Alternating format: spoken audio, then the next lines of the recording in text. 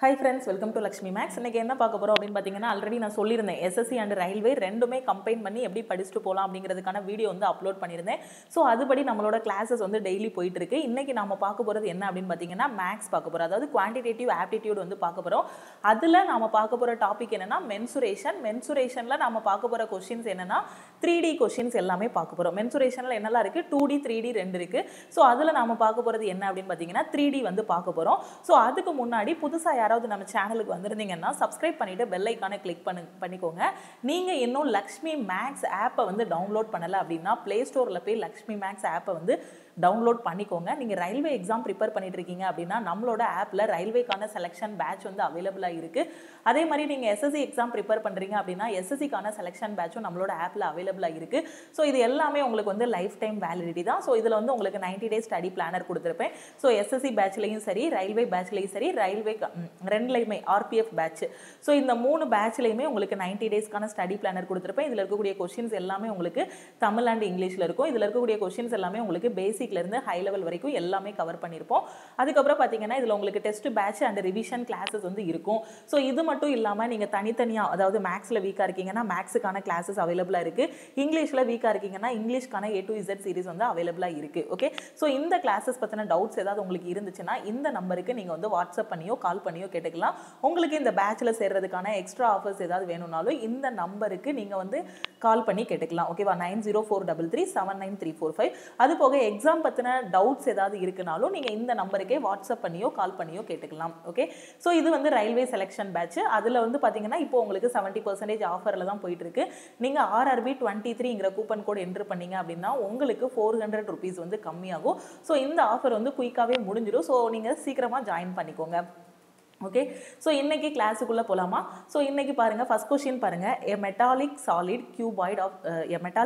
cuboid of dimension 36 cm 18 cm 12 cm ஒரு cuboid இருக்கு. அந்த cuboidோட அளவு வந்து கொடுத்திருக்காங்க. என்ன 36 18 12 இருக்கு. is melted and recast in the form of cubes of size 6 cm. find the number of cubes so formed. ஓகேவா, என்ன சொல்லியிருக்காங்கன்னா ஒரு cuboid இருக்கு, அதோட கன அளவு இருக்கு. அதாவது இது எல்லாத்தையும் மல்டிப்ளை பண்ணோம்னா நமக்கு அதோட கன அளவு கிடைச்சிரும். அப்ப அது மொத்தமா எவ்வளவு இருக்கு அப்படிங்கிறது எனக்கு தெரிஞ்சிரும். இப்போ இந்த cuboid நான் என்ன பண்றேன்னா இதை உருக்கி நான் என்னமா மாத்துறேன்னா கியூப்ஸா மாத்துறேன்.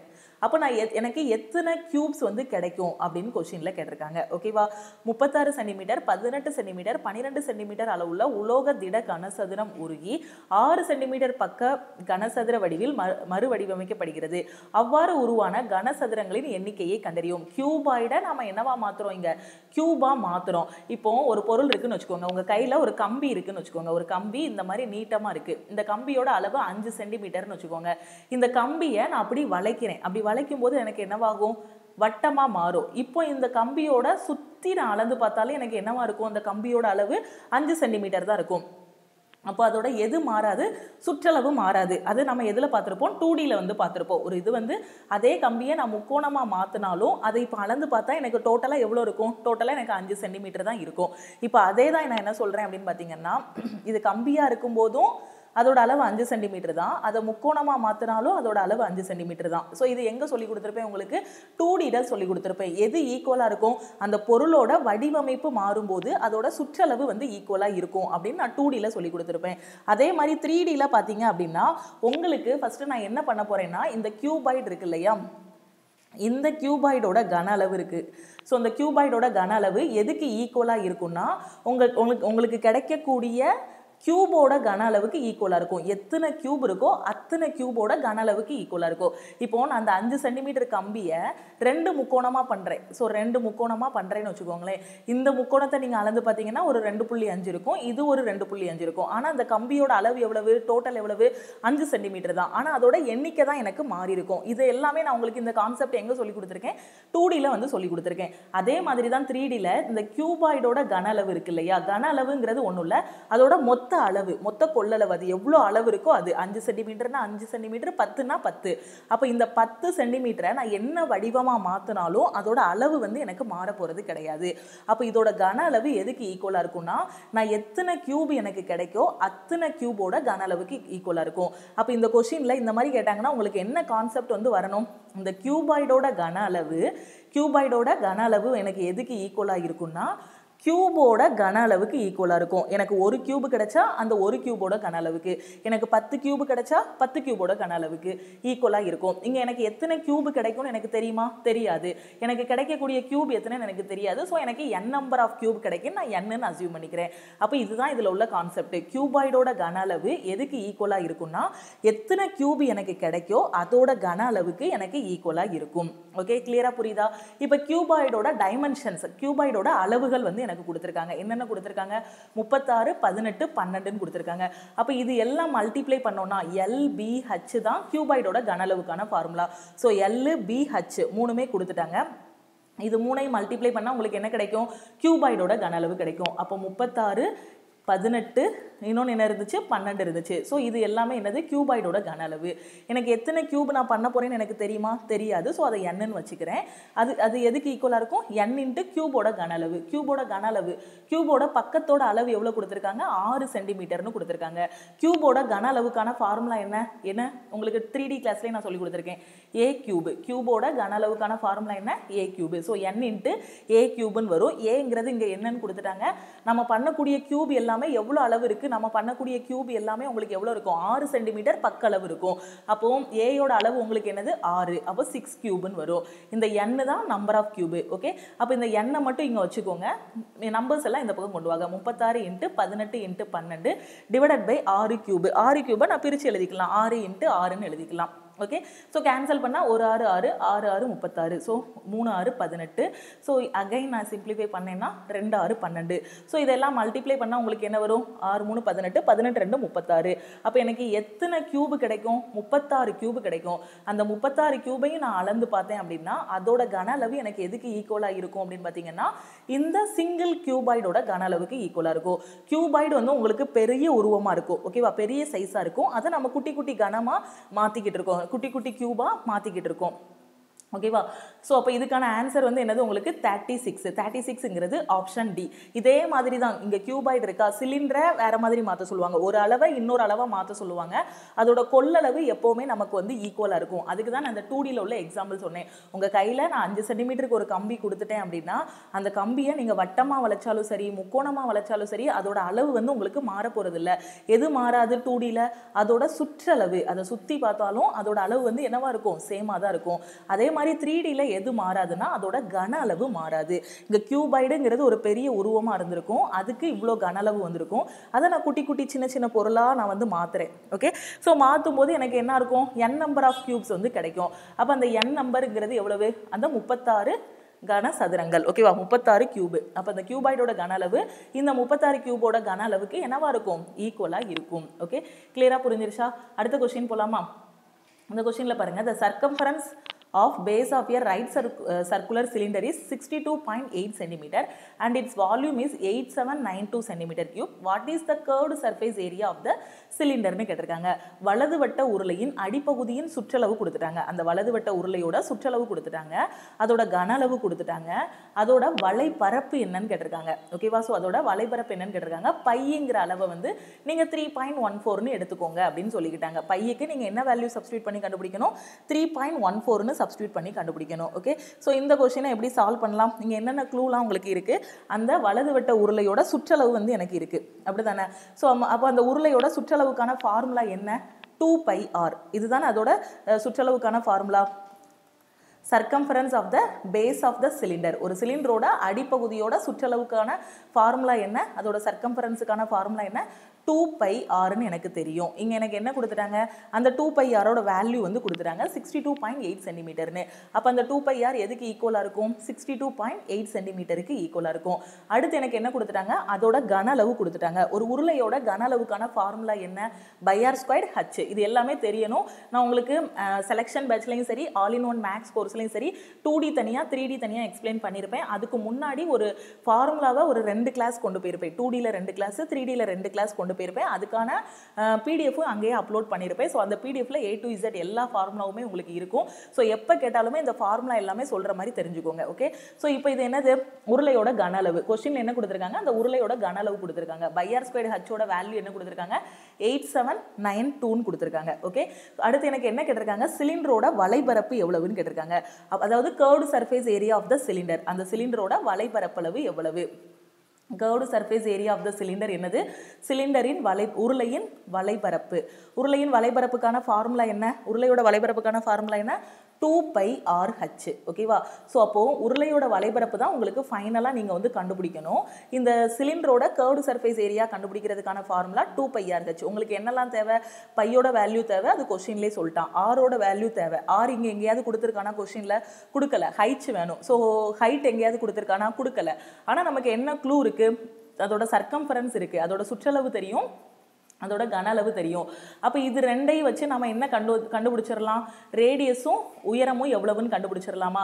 அப்போ ஃபர்ஸ்ட் இதை வச்சு நீங்கள் என்ன கண்டுபிடிச்சிடலாம்? ரேடியஸ் என்னங்கிறத கண்டுபிடிச்சிடலாம். நான் ரெண்டாவது சொன்ன க்ளூவை வச்சு அதோட ஹைட் என்னன்னு கண்டுபிடிச்சிடலாம். இந்த ரேடியஸை தூக்கி இதில் போட்டிங்கன்னா ஹைட் வந்துட போகுது, அவ்வளோதான். ஸோ இப்போ சப்ஸ்டியூட் பண்ணி கண்டுபிடிக்கலாமா? ஃபர்ஸ்ட் ரேடியஸ் கண்டுபிடிக்கலாம். இங்கே என்னது? 2πr எதுக்கு ஈக்குவலாக இருக்குது? 62.8 சென்டிமீட்டருக்கு ஈக்குவலாக இருக்குது. அப்போ 2πr நான் எப்படி எழுதலாம்? 2 இன்ட்டு பையோட வேல்யூ என்னன்னு கொஸ்டின்லேயே சொல்லிட்டான், 3.14ன்னு அவனே சொல்லிட்டான். நீங்க தேவையில்லாம 22/7 போட்டு கண்டுபிடிக்க வேண்டாம். ஓகேவா? அவன் என்ன அளவு கொடுத்திருக்கானோ அதை யூஸ் பண்ணிக்கோங்க. அவன் 22/7 யூஸ் பண்ண சொன்னா அதை யூஸ் பண்ணிக்கோங்க. இல்ல 3.14 யூஸ் பண்ண சொன்னா 3.14 யூஸ் பண்ணிக்கோங்க. சோ பையோட வேல்யூ 3.14 சப்ஸ்டிட்யூட் பண்ணிட்டேன். எனக்கு என்ன வேணும்? r தான் வேணும். இன்டு r = 62.8 ன்னு கிடைக்கும். சோ r = 62.8 டிவைடட் பை 2 × 3.14 ன்னு கிடைக்கும். ஓகே? சோ இத பாருங்க, ரொம்பலாம் யோசிக்க வேண்டாம், பாயிண்ட்ல இருக்குன்னு. கிட்டத்தட்ட இது என்னது இருக்கு? இதை ரவுண்ட் ஆஃப் பண்ணி பார்த்தீங்கன்னா 314, இங்கே 628 இருக்கு. அப்போ இதை வந்து இதை டபுள் பண்ணியிருக்காங்களா? புள்ளியை விட்டுட்டு பாருங்க. ஸோ புள்ளி இல்லாமல் ஒரு ஹோல் நம்பராக எடுத்து பாருங்க. ஹோல் நம்பராக எடுத்தீங்கன்னா என்ன வரும்? இங்கே 3.14 இருக்கு, இங்கே 62.8 இருக்கு. இல்லைனா இதை ஹோல் நம்பரானாலும் மாற்றிக்கோங்க. ஜஸ்ட் நீங்கள் பார்க்கும்போதே தெரியுது இது இங்கே டபுளாக இருக்கு அப்படின்னு தெரியுது. அப்போ நம்ம ரொம்ப ரெண்டாம் வாய்ப்பாட்டிலே உட்காந்து கேன்சல் பண்ணிட்டு இருக்க வேண்டாம். ஏன்னா பார்த்தாலே தெரியுது 314ஓட டபுள் தான் என்னது? 314 நான் டபுள் ஆக்குனேன் அப்படின்னா எனக்கு என்ன கிடைக்கும்? 628 கிடைக்கும். ஓகே? ஸோ புரிஞ்சிருச்சா? இப்போ நான் என்ன பண்ணிக்கிறேன்? இந்த பாயிண்ட்டை மட்டும் போக வச்சுக்கிறேன். இங்கே 1 டிஜிட் தள்ளி புள்ளி இருக்குது, இங்கே 2 டிஜிட் தள்ளி புள்ளி இருக்குது. நான் மேலே கீழே என்ன பண்ணுவேன்? 100ஆல் மல்டிப்ளை பண்ணுவேன். 100ஆல் மல்டிப்ளை பண்ணும்போது இது எப்படி மாறிடும்? 628 மாறிடும். இங்கே என்ன இருக்கும்? 2 இன்ட்டு இது 314 மாறிடும். ஓகே? ஸோ இது 628 இன்ட்டு 10 மாறும். அப்படிதானே? ஸோ 100ஆல் மல்டிப்ளை பண்ணும்போது 628 இன்ட்டு 10 மாறும். இது வந்து உங்களுக்கு 314 மாறும். அப்போ இங்கே என்ன இருக்குது? 314 இன்ட்டு 2. ஸோ 314 2 மல்டிப்ளை பண்ணால் 628 வரும்னு இப்போ தான் சொன்னேன். அப்போ இதெல்லாம் கேன்சல் பண்ணி விட்டுடலாம். மிச்சம் நமக்கு என்ன இருக்குது? 10 தான் இருக்குது. ஸோ r = 10 சென்டிமீட்டர்னு நம்ம போட்டுடலாம். இப்போ நமக்கு r கிடைச்சிருது, ரேடியஸ் கிடைச்சிருது. ஓகேவா? ஸோ இதை நான் சிம்பிளிஃபை பண்ணுறதுக்கான ஷார்ட் ட்ரிக் வந்து உங்களுக்கு சொன்னேன். நீங்கள் எக்ஸாமில் போய் உட்காந்துட்டு இந்த பாயிண்ட்டை வந்து உட்காந்து இதை வந்து 1 பாயிண்ட், அதுக்கப்புறம் திருப்பி என்ன வரும்? இந்த 1 தூக்கி இங்கே போட்டிங்க அப்படின்னா 1.57 போட்டு அதை திருப்பி ரெண்டாம் வாய்ப்பாட்டில் டிவைட் பண்ணிங்கன்னா எக்ஸாமே முடிஞ்சு போயிடும். கொஞ்சம் யோசிங்க. இங்கே 314 தான் 628 மாறி இருக்கு. அப்போ டபுள் ஆகிருக்கு. ஸோ மைண்ட்லேயே கேன்சல் பண்ணி விட்டுருங்க. இங்கே 2 டிஜிட் தள்ளி புள்ளி இருக்குது, இங்கே 1 டிஜிட் தள்ளி புள்ளி இருக்குது. ஸோ கேன்சல் பண்ணி விட்டிங்கன்னா இது ரெண்டையும் கேன்சல் பண்ணி விட்டுட்டு மிச்சம் 10 மட்டும் தான் வரும். ஸோ மைண்ட்லேயே கேன்சல் பண்ணி விட்டுடலாம். இது வந்து உங்களுக்கு புரியணுங்கிறதுக்காக தான் இதெல்லாம் நான் வந்து எழுதி காட்டியிருக்கேன். ஓகேவா? ஸோ அப்போ ரேடியஸ் வந்து உங்களுக்கு எவ்வளோ வருது? 10 சென்டிமீட்டர்னு கிடச்சிருது. எனக்கு என்னெல்லாம் தேவை? r வேணும், h வேணும். ஸோ ஆரோட வேல்யூ 10ன்னு கிடச்சிருது. இப்போ h வேணும். h எங்கேருந்து கண்டுபிடிக்கணும்? இந்த க்ளூலேருந்து h கண்டுபிடிக்கலாம். பையோட வேல்யூ என்ன சொல்லியிருக்காங்க? 3.14ன்னு கொஸ்டின்லேயே சொல்லியிருக்கான். ஸோ நான் 3.14 சப்ஸ்டியூட் பண்ணிக்கிறேன். இன்ட்டு r² சொல்லியிருக்காங்க. ஆரோட வேல்யூ என்ன கண்டுபிடிச்சிங்க? இப்போ தான் 10ன்னு கண்டுபிடிச்சோம். அப்படி தானே? இப்போ தானே 10ன்னு கண்டுபிடிச்சோம். ஸோ அந்த 10 அங்கே சப்ஸ்டியூட் பண்ணுங்க. 10 into 10 into h equal to 8792. Okay? So இப்போ என்ன பண்ணுங்க? இதை கேன்சல் பண்ணிங்கன்னா உங்களுக்கு என்ன வரும்? ஸோ உங்களுக்கு புரியணுங்கிறதுக்காக தான் இந்த சைடில் நான் ஹச்சை கண்டுபிடிக்க சொல்லியிருக்கேன். ஓகேவா? ஸோ இப்போ என்ன வரணும்? இங்கே ஹச் தான் வேணும். ஸோ என்ன பண்ணிக்கலாம்? இது மல்டிப்ளை பண்ணி ஹோலாக மாற்றிடலாம். இங்கே 2 டிஜிட் தள்ளி புள்ளி இருக்குது, இங்கேயும் 0 இருக்குது, இங்கேயும் 0 இருக்குது. ஸோ இதை 314 அப்படின்னே நான் மாற்றிக்கலாம். அப்போ இங்கே 8792 டிவைடட் பை 314 வரும். Okay? So unit digit check பண்ணி பாருங்கள். யூனிட் டிஜிட் இங்கே என்ன இருக்குது? 4ன்னு இருக்குது, இங்கே 2ன்னு இருக்குது. அப்போ 314, அதாவது இதை 2ஆக மாற்றணும். அப்போ 314 கூட எதை நான் மல்டிப்ளை பண்ணால் யூனிட் டிஜிட் 2 கிடைக்கும்? 8 மல்டிப்ளை பண்ணலாம். ஆனால் கொஞ்சம் யோசிச்சு பாருங்கள். நான் 8 மல்டிப்ளை பண்ணால் எனக்கு சின்ன நம்பர் தான் வரும். அப்படி தானே? ஸோ ஒரு 8 3 24 ஒரு 2500க்குள்ளே தான் வரும். ஆன்சரே ஒரு 2500க்குள்ளே தான் வரும். ஆனால் இங்கே என்ன இருக்குது? 8792 இருக்குது. அடுத்து நான் 18 போட்டாலுமே எனக்கு என்ன வரும்? கொஞ்சம் கம்மியாக தான் வரும். ஸோ அப்போ என்ன வாய்ப்பு இருக்குது அப்படின்னு பார்த்தீங்கன்னா 28 தான் வாய்ப்பு இருக்குது. ஸோ 314 இன்ட்டு 28 போட்டிங்கன்னா 32 8 3 11 24 1 25 8 2 6 ஸோ 2 9 7 8 ஸோ கரெக்டாக வருதா? 8792 வந்துருக்கு. கொஞ்சம் யோசிங்க, இங்கே 4 இருக்குது, இங்கே 2 இருக்குது. நான் இப்போ 8ஆல் மல்டிப்ளை பண்ணேன், 8 வச்சு இது பண்ணேன் அப்படின்னா இதை 8ஆல் மல்டிப்ளை பண்ணால் எனக்கு கண்டிப்பாக கம்மியாக தான் வரும், 2000க்குள்ளே தான் வரும் ஆன்சரே. அப்போ இங்கே இருக்கிறது 8000 இருக்குது. ஸோ 18 வர்றதுக்கு வாய்ப்பு இல்லை. ஸோ அப்போ அதுக்கு அடுத்தது என்ன வரும்? 8 வரல, 18 வரலன்னா அடுத்து என்ன வரும்? 28 வரும். அப்போ இதை கேன்சல் பண்ணி 28ன்னு போட்டுடலாம் டேரெக்டாகவே. அப்படி ஒருவேளை 28 கரெக்டாக இருக்குமான்னு செக் பண்ணுறதுக்கு இந்த மாதிரி சைடில் மல்டிப்ளை பண்ணினாலும் பார்த்துக்கோங்க. இல்லை உங்களுக்கு இந்த மெத்தடில் கேன்சல் பண்ண தெரியலனா நார்மலாக நீங்கள் வந்து 4 வச்சு கேன்சல் பண்ணிவிட்டு அதுக்கப்புறம் 2 வச்சு கேன்சல் பண்ணிங்கனாலும் ஃபைனல் ஆன்சர் 28 தான் வரப்போகுது. ஸோ இதால் உங்களுக்கு என்ன ஆகும்? ஒவ்வொரு கொஸ்டின்லேயே ஒரு 5 செகண்ட் இல்லைனா ஒரு 10 செகண்ட் கிட்ட சேவ் ஆகும். எக்ஸ்ட்ரா 2 கொஸ்டின் எக்ஸாமில் போட்டுடலாம். அதுக்காக தான் நான் சொல்கிறேன். அப்போ ஹைட்டோட வேல்யூ வந்து எவ்வளவு? எனக்கு உயரம் வந்து 28 சென்டிமீட்டர். இப்போ நான் டைரக்டாவே என்ன கண்டுபிடிச்சிடலாம்? கர்வ்டு சர்ஃபேஸ் ஏரியா என்ன அப்படிங்கறத கண்டுபிடிச்சிடலாம். ஸோ கர்வ்டு சர்ஃபேஸ் ஏரியாவுக்கான ஃபார்முலா என்ன? 2πr/h. கர்வ்டு சர்ஃபேஸ் ஏரியா உருளையின் வலைபரப்பு. ஓகேவா? தமிழ்ல வந்து உருளையின் வலைபரப்பு 2 இன்ட்டு பையோட வேல்யூ கொஸ்டின்ல என்ன சொன்னா 3.14ன்னு சொல்லியிருந்தான். ஆர் என்னன்னு நாம கண்டுபிடிச்சோம்? 10ன்னு கண்டுபிடிச்சோம். ஹச் என்னன்னு இப்பதான் கண்டுபிடிச்சோம்? 28ன்னு கண்டுபிடிச்சாச்சு. ஓகே, ஸோ இப்போ இதை மல்டிப்ளை பண்ணிட்டீங்கன்னா வர்றது தான் ஆன்சர். ஸோ இதை வந்து என்ன பண்ணலாம்? இது ரெண்டையும் மல்டிப்ளை பண்ணி என்ன பண்ணிக்கலாம்? 56ன்னு எழுதிக்கலாம். இது ரெண்டையும் மல்டிப்ளை பண்ணி 31.4ன்னு எழுதிக்கலாம். Okay, so unit digit check பண்ணுங்க. 6 4 24. லாஸ்ட் டிஜிட் எங்கே 4ல் இருக்கோ அதுதான் ஆன்சர். ஸோ எதில் 4ல் இருக்குது? ஆப்ஷன் பியில் மட்டும் தான் லாஸ்ட் டிஜிட் 4ல் இருக்குது. மீதி எல்லாமே 8 2ன்னு இருக்குது. ஓகேவா? 8 2 இங்கே 6ல் முடிஞ்சிருக்கு.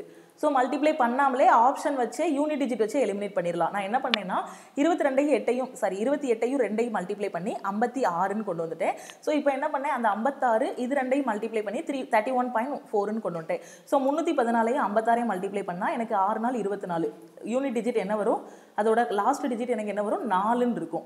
இங்கே ஆப்ஷன் வாங்க, எது 4ல் இருக்கோ அதுதான் எனக்கு ஆன்சர். ஸோ அப்போ இதுதான் எனக்கு ஆன்சர்னு நான் செக் பண்ணிடலாம்.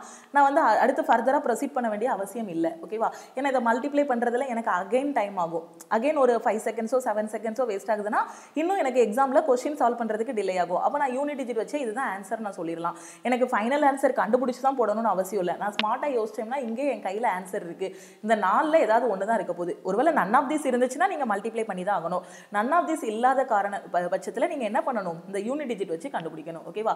ஸோ இது ரெண்டே நீங்கள் மல்டிப்ளை பண்ணி பார்த்தீங்கன்னாலும் உங்களுக்கு ஆன்சர் என்ன வரும்னா 1758.4ன்னு வரும். எதுக்காக புள்ளி வைக்கிறோம்? இங்கே ஒரு டிஜிட் தள்ளி புள்ளி வரும். இது ரெண்டே மல்டிப்ளை பண்ணீங்கன்னா 17584 வரும். ஒரு டிஜிட் தள்ளி புள்ளி வைக்கணும். ஸோ 1758.4ன்னு வரும்.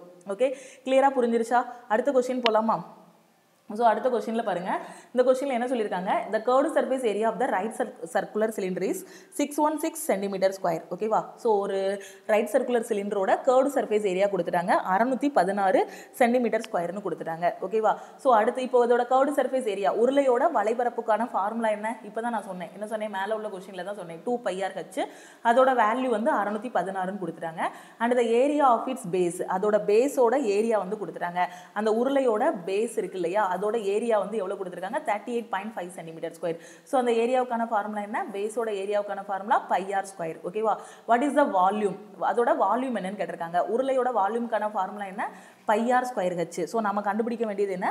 πr²h வந்து கண்டுபிடிக்கணும். ஓகேவா? What is the volume of the cylinder கேட்டிருக்காங்க. என்னெல்லாம் கொடுத்திருக்காங்க? 2πr/h கொடுத்திருக்காங்க. கர்வ்டு சர்ஃபேஸ் ஏரியா கொடுத்துட்டாங்க. அதோட ஏரியா வந்து கொடுத்துட்டாங்க. சோ ஏரியா வந்து எவ்வளவு? πr². சோ அதுவும் கொடுத்துட்டாங்க. நம்ம கண்டுபிடிக்க வேண்டியது πr²h. ஓகேவா? வலது வட்ட உருளையின் வளைந்த பரப்பு 616 cm². ஸோ அந்த உருளையோட வலைபரப்புன்னா என்னது? இங்கிலீஷ்ல கர்வ்டு சர்ஃபேஸ் ஏரியா, தமிழ்ல வலைபரப்புன்னு சொல்லுவோம். அது எவ்வளவு கொடுத்திருக்கான்? 616. அதன் அடிப்பகுதியின் பரப்பளவு, ஸோ அதோட அடிப்பகுதியோட பரப்பளவு என்ன கொடுத்திருக்கான்? πr² நமக்கு தெரியும் 38.5ன்னு கொடுத்திருக்கான். சிலிண்டரோட கன அளவு கேட்டிருக்கான். ஓகேவா? சிலிண்டரோட கன அளவு அப்படிதானே? So volume of the cylinder வந்து கேட்டிருக்கான். ஸோ அதோட கன அளவுக்கான ஃபார்முலா என்ன? πr²h என்னங்கிறது தான் நீங்கள் கண்டுபிடிக்கணும். ஓகே, ஸோ வலைபரப்புக்கான ஃபார்முலா என்ன? இப்போ தான் நான் சொன்னேன். வலைபரப்புக்கான ஃபார்முலா என்ன? 2πr/h. அப்போ அந்த 2πr/h எதுக்கு ஈக்குவலாக இருக்கும்? 616க்கு ஈக்குவலாக இருக்கும். ஸோ இது ரெண்டில் நான் வந்து என்ன வரும்? இதை சிம்பிளிஃபை பண்ணும்போது இங்கே வந்து பையோட வேல்யூ ஏதாவது எடுத்துருக்க சொல்லியிருக்கானா, அவன் எதுவுமே கொடுக்கல. ஸோ நான் வந்து என்ன பண்ணிக்கிறேன், 22/7ன்னு எடுத்துக்கிறேன். 22/7 into R into H is equal to 616. இங்கே ஆறு இல்லைனா ஹச் ஏதாவது ஒரு வேல்யூ தெரிஞ்சால் தான் மீதி இருக்க ஏதாவது ஒன்று நான் கண்டுபிடிக்க முடியும். ஸோ அதனால் ஃபஸ்ட்டு நான் இதை யூஸ் பண்ணிக்கிறேன். ஓகேவா? ஸோ இதில் வந்து எனக்கு அன்னோன் டேட்டா 2 இருக்குது. ஆரும் தெரியாது, ஹச்சும் தெரியாது. ஏதாவது ஒன்று தெரிஞ்சாலாவது ஒன்றை நான் கண்டுபிடிச்சிடலாம். ஸோ நான் ஃபஸ்ட்டு இதிலேருந்து நான் ஆர் என்னன்னு கண்டுபிடிச்சிட்டேன்னா அந்த ஆரை இதில் தூக்கி போட்டு நான் வந்து என்ன பண்ணிடலாம், ஹச்சை கண்டுபிடிச்சிடலாம். திருப்பி ஆரையும் ஹச்சையும் இதில் கொண்டு போய் சப்ஸ்டியூட் பண்ணினேன் அப்படின்னா எனக்கு கன அளவு கிடைச்சிடும். இதுதான் இங்கே உள்ள கான்செப்ட். அப்போ πr square 22/7 into R square equal to 38.5ன்னு கிடைக்கும். ஸோ இதை சிம்பிளிஃபை பண்ணால் எனக்கு என்ன வரும், R square equal to 38.5 into 7 divided by 22. So இதை கொஞ்சம் யோசிச்சு பாருங்க. இங்கே 338.5 இருக்கு, இங்கே 22 இருக்கு. 22ன்றதாலே கண்டிப்பாக அது வந்து என்ன வாய்ப்பாடில் டிவைட் ஆகும் அப்படின்னு பார்த்தீங்கன்னா 11ஆம் வாய்ப்பாடில் டிவைட் ஆக சான்ஸ் இருக்கும். ஸோ 2 11 22, இங்கே வந்து 3 11 33 பாயிண்ட் வச்சிட்டோம் அப்படின்னா 5 வரும். ஸோ 3.5 இன்ட்டு 7ன்னு கிடைக்கும். ஓகே, ஸோ இன்னும் நான் ஃபர்தராக சிம்பிளிஃபை பண்ணால் எனக்கு என்ன வரும், ஆர் ஸ்கொயர் ஈக்குவல் டு மேலே கிளை 10ஆல் மல்டிப்ளை பண்ணிக்கோங்க. மல்டிப்ளை பண்ணால் உங்களுக்கு என்ன வரும், ஸோ 10ஆல் மல்டிப்ளை பண்ணிங்க அப்படின்னா இல்லைனா இதை எப்படி பண்ணலாம், 3.5 இன்ட்டு 7 இருக்கா. ஸோ 3.5 மேலே கிளை 10ஆல் மல்டிப்ளை பண்ணால் 35 இன்ட்டு 7 டிவைடட் பை இங்கே என்ன வரும், 20 வருமா. ஸோ 20ன்னு கிடைக்கும். ஸோ எனக்கு ஆர் தான் வேணும். ஸோ ஆர் தான் வேணும். என்ன பண்ணலாம் இனிமேல், ஸோ இன்னும் டிவைட் பண்ணால் 4 5 20 7 5 35. ஸோ ஆர் தான் வேணும்னா என்ன பண்ணலாம், இதுக்கு ரூட் எடுக்கலாம். அப்படி தானே, ஆர் ஸ்கொயர் இதுன்னா ஆர் வேணும்னா என்ன பண்ணணும், இதுக்கு ரூட் எடுக்கணும். அப்போ root of 7 into 7 divided by 4ன்னு கிடைக்கும். ஓகே, ஸோ அப்போ இதுலேருந்து ஆர் வந்து என்ன வரும், 2 7க்கு ஒரு 7 வெளியே தூக்கி போட்டுடலாம். 4ஓட ரூட் வந்து என்னது 2. அப்போ ஆரோட வேல்யூ வந்து எனக்கு என்னது 7/2. சிம்பிளிஃபை பண்ண வேண்டாம், எப்படியும் நம்ம ஆர் இங்கே சப்ஸ்டியூட் பண்ணும்போது கேன்சல் ஆகி தான் தீரும் எப்படினாலும். ஓகேவா? ஸோ அதனால் அப்படியே இருக்கட்டும். ஏன்னா பையோட வேல்யூ 22/7ன்னு போடுவோம். இங்கே ஆர் போடும்போது 7 போடும்போது கேன்சல் நிறைய வாய்ப்பு இருக்கு. ஸோ அதனால இப்படியே வச்சுக்கலாம், சிம்பிளிஃபை பண்ண வேண்டாம். ஓகே, அடுத்து நான் என்ன கண்டுபிடிக்கணும், ஆர் கண்டுபிடிச்சிட்டேன், ஹச் தான் வேணும். ஸோ அப்போ இந்த இடத்துல கொண்டு வந்து நான் அந்த ஆரை சப்ஸ்டியூட் பண்ணலாமா, பண்ணால் 2 இன்ட்டு 22/7 இன்ட்டு ஆரோட வேல்யூ என்ன 7/2. நான் சொன்னேன்னா எப்படினாலும் அந்த நம்ம சிம்பிளிஃபை பண்ணாமல் விட்டோம்னா எங்கேயாவது நமக்கு கேன்சல் ஆக வாய்ப்பு இருக்கும். Into H is equal to 616. இங்கேயே நீங்கள் சிம்பிளிஃபை பண்ணி 3.5ன்னு வச்சுட்டீங்கன்னா பாயிண்ட்ல வந்துடும். ஸோ நமக்கு சிம்பிளிஃபை பண்ணும்போது கொஞ்சம் கஷ்டமா இருக்கும். அதனால தான் நான் இதை அப்படியே வச்சுக்கோங்கன்னு சொன்னேன். அப்போ இந்த 7 7 எனக்கு கேன்சல் ஆயிரும், 2 2 எனக்கு கேன்சல் ஆயிரும். So H is equal to 616/22ன்னு கிடைக்கும். ஸோ 616/22. ஸோ டிவைட் பண்ணிங்க அப்படின்னா உங்களுக்கு என்ன வரும், ஸோ 22 எத்தனை தடவை போகும், 2 22 44ன்னு வரும். 3 22ங்கும் போது 66 ஆயிரும். ஸோ 44லாம் 11ல் 4 போனால் 7, 5ல் 4 போனால் 1, 176. ஸோ 8 22 126 வரும். ஓகேவா? ஸோ அப்போ ஹச்சோட வேல்யூ வந்து என்ன கிடைச்சிருது, 28ன்னு கிடைச்சிருது. இப்போ ஆரும் தெரியும், ஹச்சும் தெரியும். நான் என்ன கண்டுபிடிச்சிடலாம், அந்த உருளையோட கன அளவு என்னன்னு கண்டுபிடிச்சிடலாம். உருளையோட கன அளவுக்கான ஃபார்முலா என்ன, உருளைனா என்னது, சிலிண்டர். சிலிண்டரோட கன அளவுக்கான ஃபார்முலா என்ன, உருளையின் கன அளவுக்கான ஃபார்முலா πr ஸ்கொயர் ஹச். ஓகேவா? ஸோ பையோட வேல்யூ 22/7, ஆரோட வேல்யூ 7/2. ஸோ இங்கே ஆர் ஸ்கொயர்ன்னு இருக்குது. ஸோ அதனால் 7/2 இன்ட்டு 7/2 2 வாட்டி எழுதிக்கலாம். ஹச் என்ன இப்போ தான் கண்டுபிடிச்சோம், 28ன்னு. ஸோ சப்ஸ்டியூட் பண்ணால் என்ன வரும், 7 7 கேன்சல் ஆயிரும். 1 2 11 2 22 2 14 தடவை போகும். ஸோ 77 இன்ட்டு 14ன்னு வரும். ஸோ 77 இன்ட்டு 14ங்கும் போது யூனிட் டிஜிட் என்ன வருதுன்னு பாருங்க. ஸோ யூனிட் டிஜிட் உங்களுக்கு என்ன வரும், 8ன்னு வரும். ஸோ லாஸ்ட் எதில் முடியுதோ அதுதான் ஆன்சர். ஸோ அப்போ இங்கேயும் 8ல் முடிஞ்சிருக்கு, இங்கேயும் 8ல் முடிஞ்சிருக்கு. இப்போ எது ஆன்சர் நம்மளால சூஸ் பண்ண முடியாது. ஸோ நாம மல்டிப்ளை பண்ணி தான் ஆகணும். So 74 into 14 2x 2க்கான multiplication shortcut வந்து உங்களுக்கு சொல்லி கொடுத்துருக்கேன்.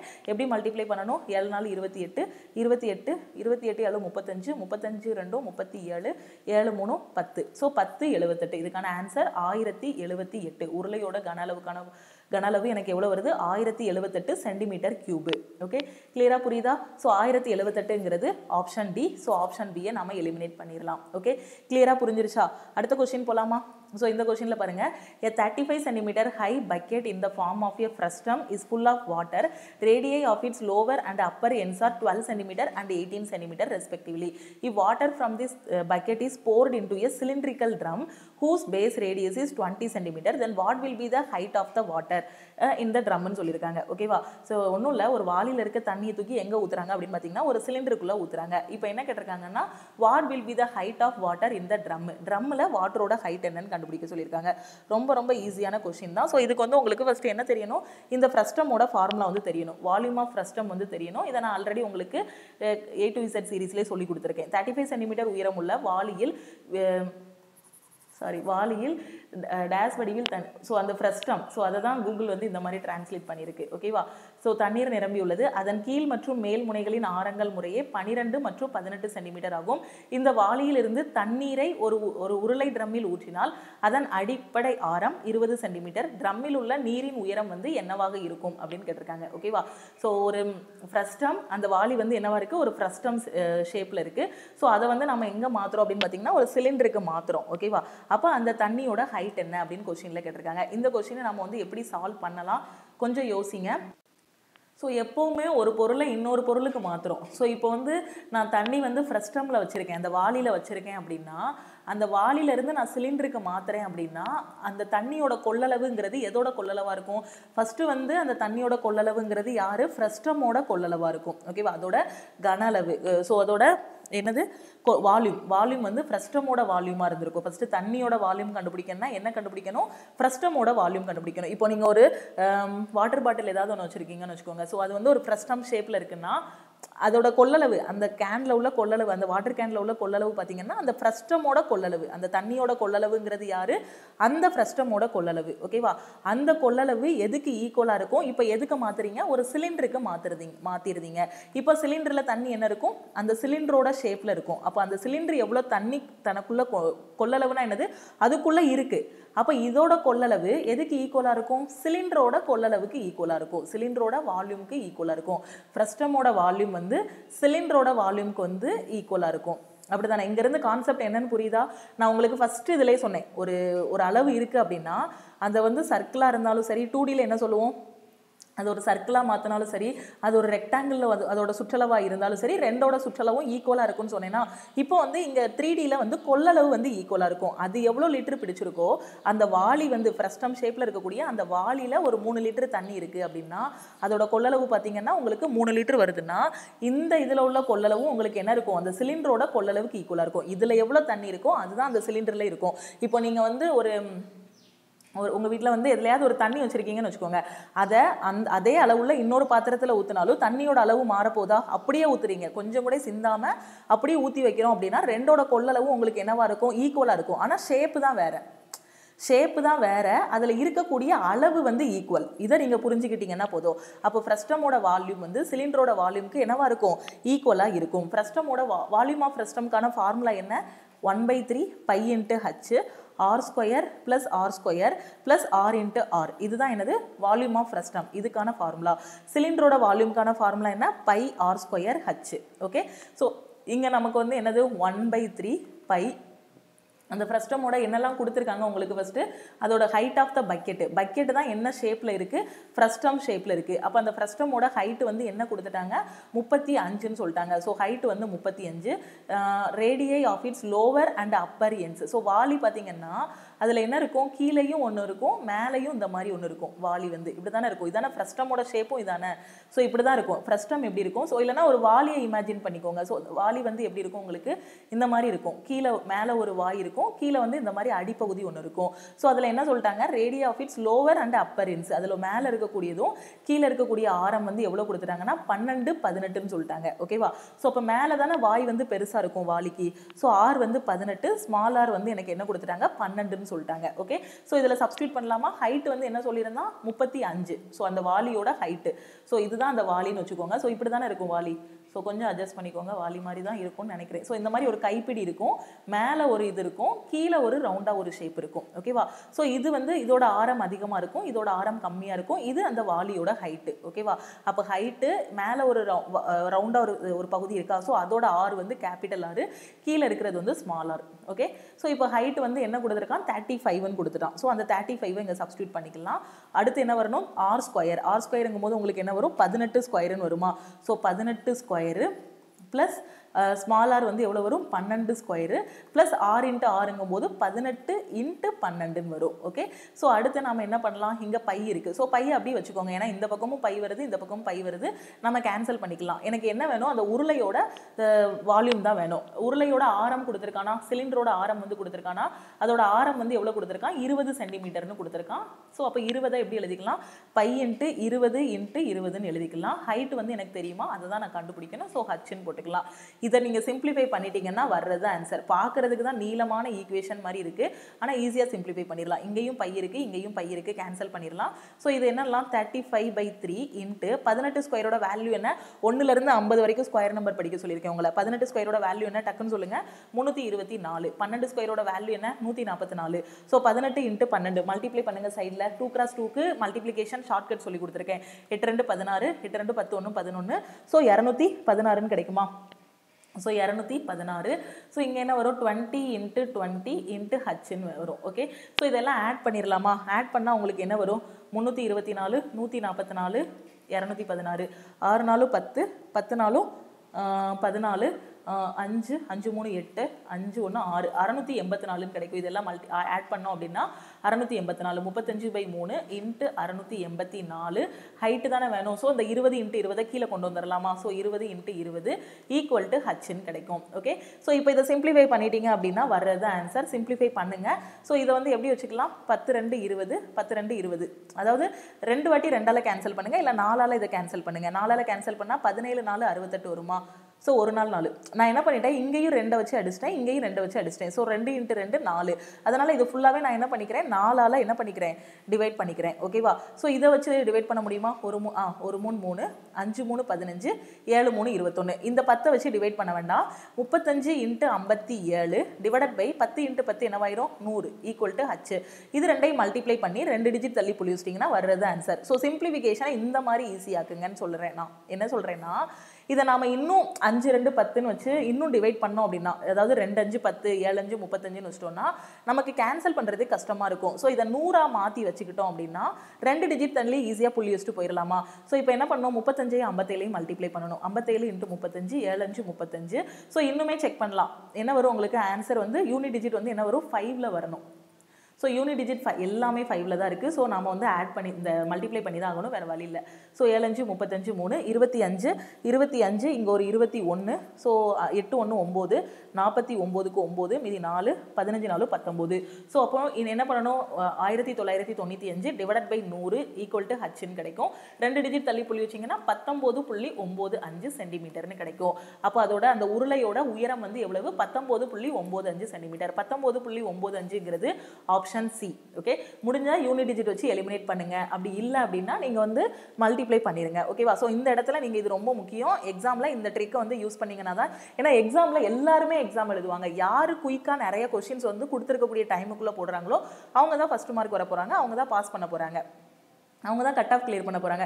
ஏன்னா ஒரு கொஸ்டினில் நமக்கு 5 செகண்ட் சேவ் ஆகுதுன்னா, இந்த மாதிரி 10 கொஸ்டினில் நமக்கு சேவ் ஆயிடுச்சுன்னா நமக்கு எவ்வளோ நிமிஷம் கிடைக்கும், எக்ஸ்ட்ரா ஒரு நிமிஷம் கிடைக்கும். ஒரு நிமிஷத்தில் நம்ம 2 கொஸ்டின் போட்டுடலாம். அப்போ எக்ஸ்ட்ரா 2 மார்க் கிடைக்கும். ஸோ 2 மார்க்குங்கிறது இந்த காம்படிட்டிவ் எக்ஸாமில் 0.25 0.3 அந்த இதுக்கு கூட நிறைய வேல்யூ இருக்கும். 0.02 இந்த இதுக்கெல்லாம் அவ்வளோ வேல்யூ இருக்கும். ஏன்னா இந்த 0.25ல அவங்களோட ரேங்கை விட்டுட்டு பின்னாடி போனவங்க இருக்காங்க. 0.25ல ஒரு வருஷம் வெயிட் பண்ணி அடுத்த எக்ஸாம் கிளியர் பண்ணவங்க இருக்காங்க. அதனால தான் டைம் வந்து ரொம்ப ரொம்ப முக்கியம்.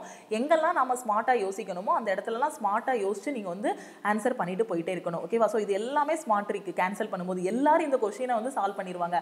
ஆனால் யார் சீக்கிரம் சால்வ் பண்ணுறாங்களோ அவங்களுக்கு தான் ஜாப். ஸோ அப்போ என்ன பண்ணணும், இந்த மாதிரி கால்குலேஷன் பார்ட் இருக்கிற இடத்துல கொஞ்சம் புத்திசாலித்தனமாக நம்ம யோசிக்கணும். என்ன பண்ணலாம், இதை வந்து 10 into 10 மாத்திட்டா ஜஸ்ட் இதை நமக்கு 2x2 மல்டிப்ளிகேஷன் தான், அதுக்கும் ஷார்ட்கட் தெரியும். அப்போ டக்குன்னு மல்டிப்ளை பண்ணி 2 டிஜிட் தள்ளி புள்ளி வச்சுட்டு போயிட்டே இருக்கலாம். அப்போ நம்ம இது எல்லாமே வரணும்னா என்ன பண்ணணும், ஃபர்ஸ்ட்ல இருந்தே ப்ராக்டிஸ் பண்ணிட்டே இருக்கணும். ப்ராக்டிஸ் பண்ணால் மட்டும்தான் இது எல்லாமே வரும். ஓகேவா? ஸோ ஃபர்ஸ்ட் அப்போ நீங்கள் இந்த 3D கிளாஸுக்குள்ளே இருக்கீங்க, அதாவது மென்சுரேஷன் வந்துட்டீங்கனாலே அதில் ஃபார்முலாஸ் இருக்கும். அதில் 2Dக்கு தனியாக ஃபார்முலாஸ் இருக்கும், 3Dக்கு தனியாக ஃபார்முலாஸ் இருக்கும். அது எல்லாத்தையும் தரவாக படிச்சிங்கன்னா தான் அந்த கான்செப்ட்ஸை எப்படி அப்ளை பண்ணணும் அப்படிங்கிறதுக்கான ஒரு ஐடியா வந்து கிடைக்கும். ஓகே, ஸோ இந்த வீடியோ வந்து உங்களுக்கு ரொம்பவே யூஸ்ஃபுல்லாக இருக்கும்னு நினைக்கிறேன். உங்கள் ஃப்ரெண்ட்ஸும் எக்ஸாமுக்கு ப்ரிப்பேர் பண்ணுறாங்கன்னா மறக்காமல் அவங்களுக்கும் இந்த வீடியோவை ஷேர் பண்ணுங்கள். திருப்பியும் நம்ம ரிமைனிங் இருக்கக்கூடிய கிளாஸஸ் எல்லாமே அந்த கொஸ்டின்ஸ் எல்லாத்தையுமே அடுத்த கிளாஸில் நம்ம வந்து பார்க்கலாம். ஓகேவா? ஸோ நீங்கள் இன்னும் லக்ஷ்மி மேக்ஸ் ஆப்பை வந்து டவுன்லோட் பண்ணலை அப்படின்னா ப்ளே ஸ்டோரில் போய் லக்ஷ்மி மேக்ஸ் ஆப்பை வந்து டவுன்லோட் பண்ணிக்கோங்க. ஸோ உங்களோட மொபைல் நம்பர் நீங்கள் டவுன்லோட் பண்ணோடனே உங்களோட மொபைல் நம்பர் கொடுத்து நீங்கள் வந்து லாகின் பண்ணிக்கோங்க. லாகின் பண்ணதும் நீங்கள் ரயில்வே பேட்சுக்குள்ளே போகிறீங்கன்னா ரயில்வேக்கான செலெக்ஷன் பேட்ச் நம்ம ஆப்பில் அவைலபிளாக இருக்கும். SSC பேட்ச்னா SSC பேட்சில் ஜாயின் பண்ணிக்கோங்க. கண்டிப்பாக உங்களுக்கு இது ரொம்ப ரொம்ப யூஸ்ஃபுல்லாக இருக்கும். ஸோ நீங்கள் first அட்டம்ப்ட்ல SSC exam railway exam clear பண்ணணும்னா நீங்கள் கரெக்டான பிளேஸில் தான் இருக்கீங்க. நம்மளோட செலெக்ஷன் பேட்சில் ஜாயின் பண்ணிக்கோங்க.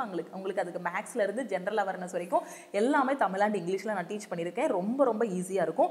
நீங்கள் பண்ண வேண்டியது கரெக்டாக ஃபாலோ பண்ணி படிச்சிங்கன்னா போதும், ஃபஸ்ட் அட்டம்ப்ட்ல எக்ஸாம் வந்து கிளியர் பண்ணிடலாம். ஓகே, நீங்கள் மேக்ஸில் வீக்காக இருக்கீங்கன்னா மேக்ஸுக்கான A to Z சீரிஸ் அவைலபிளாக இருக்குது. இங்கிலீஷில் வீக்காக இருக்கீங்கன்னா இங்கிலீஷ்க்கான A to Z சீரிஸ் வந்து நம்மளோட ஆப்பில் அவைலபிளாக இருக்குது. நீங்கள் சில பேருக்கு என்ன இருக்குன்னா எல்லா சப்ஜெக்ட்டும் நல்லா வரும், மேக்ஸ் வராது, எல்லா சப்ஜெக்ட்டும் நல்லா வரும், சில நேரம் இங்கிலீஷ் வராது, சில நேரம் என்ன வரும், ரீசனிங் வராது. ஸோ இந்த மாதிரி எந்த சப்ஜெக்ட்ல நீங்க வீக்கா இருக்கீங்களோ அதை நீங்க இம்ப்ரூவ் பண்ணணும். அதுக்கான ஷார்ட் ட்ரிக்ஸ் எல்லாம் தெரிஞ்சுக்கணும்னா அந்த கோர்ஸ்ல மட்டும் நீங்க ஜாயின் பண்ணிக்கலாம்.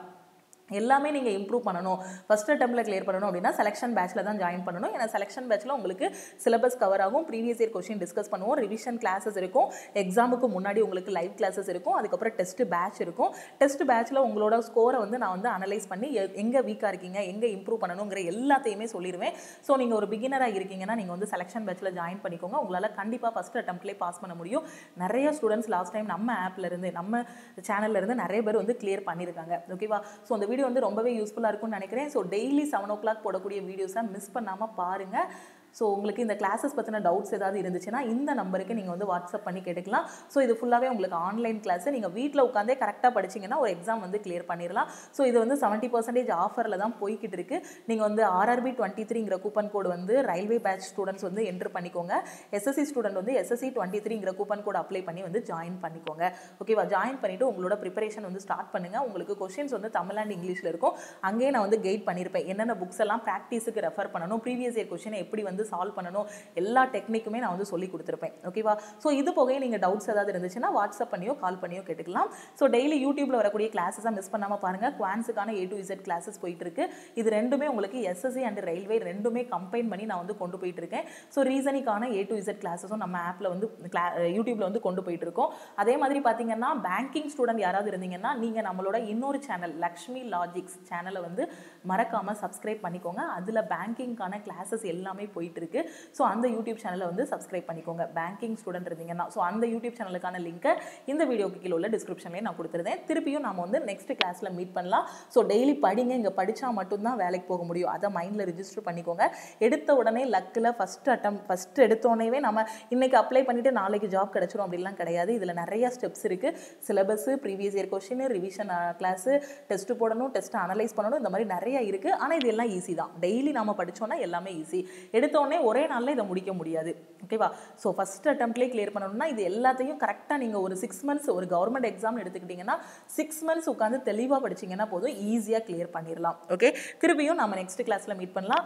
டெய்லி படிங்க. நான் ஒவ்வொரு கிளாஸ்லையும் சொல்கிறது அதுதான். டெய்லி படிச்சிங்கன்னா தான் இங்கே பாஸ் பண்ண முடியும். இன்றைக்கி படிச்சுட்டு திருப்பி அடுத்த வாரம் புக் எடுத்துக்கலாம் அப்படின்லாம் இருக்கக்கூடாது. டெய்லி படிங்க. டெய்லி படிச்சிங்கன்னா தான் பாஸ் பண்ண முடியும். ஒரு ஷெடியூல் போடுங்க. இன்றைக்கி இதை நம்ம முடிக்கணும் அப்படின்னா இன்றைக்கே முடிச்சு வச்சுருங்க. எந்த இதுக்குமே எக்ஸ்கியூஸே கொடுக்காதீங்க. நம்மளோட லைஃப் வந்து இன்னும் வரக்கூடிய காலங்களில் வந்து பார்த்தீங்கன்னா நம்ம ரொம்ப ஹாப்பியாக இருக்கணும் அப்படின்னா ஒரு ஜாபுக்கு போகணும். அதுவே கவர்மெண்ட் ஜாபாக இருந்துச்சுன்னா அது ரொம்ப நல்லாயிருக்கும். அது நம்ம லைஃபே செட்டில்டுன்னு சொல்லலாம். இனி நம்ம எவ்வளோ நாள் இருப்போமோ அவ்வளோ நாள் வரைக்கும் நமக்கு ரொம்ப அது நமக்கு ஒரு ஐடென்டிட்டி, நம்மளோட அடையாளம் நினச்சிக்கோங்க. நம்ம போகக்கூடிய வேலை வந்து நம்மளோட அடையாளம். ஸோ நம்மளோட ஐடென்டிட்டிக்காக நம்ம எவ்வளோ நாளும் ஒர்க் பண்ணலாம், எவ்வளோ எஃபோர்ட்னாலும் போடலாம். இது வந்து கஷ்டப்படணும்லாம் இல்லை. நம்மளோட அடையாளத்துக்கு நாம் கஷ்டப்படாமல் வேற யார் வந்து கஷ்டப்பட போகிறா? ஸோ அதனால் அதை மனசில் வச்சுக்கோங்க. டெய்லி படிங்க. எங்கெல்லாம் டைம் இருக்கோ இவ்வளோதான் ஃபிக்ஸ் பண்ணாதீங்க. உங்களுக்கு எங்கெல்லாம் டைம் கிடைக்கோ எல்லா இடத்துலையும் படிங்க. ஸோ இன்னைக்கு நீங்கள் போடக்கூடிய எஃபர்ட்டுக்கு நாளைக்கு கண்டிப்பாக ஒரு பெஸ்ட்டான ரிசல்ட் வந்து கிடைக்கும். ஸோ கரெக்டாக ஃபாலோ பண்ணிக்கோங்க. திருப்பியும் நம்ம நெக்ஸ்ட் கிளாஸில் மீட் பண்ணலாம். ஸோ உங்களுக்கு எக்ஸாம் ரிலேட்டட் டவுட்ஸ் இருந்தாலும் சரி, என்ன மாதிரியான டவுட் இருந்தாலும் இந்த நம்பருக்கு நீங்கள் கால் பண்ணியோ இல்லை வாட்ஸ்அப் பண்ணியோ கேட்டுக்கலாம். Okay, thank you.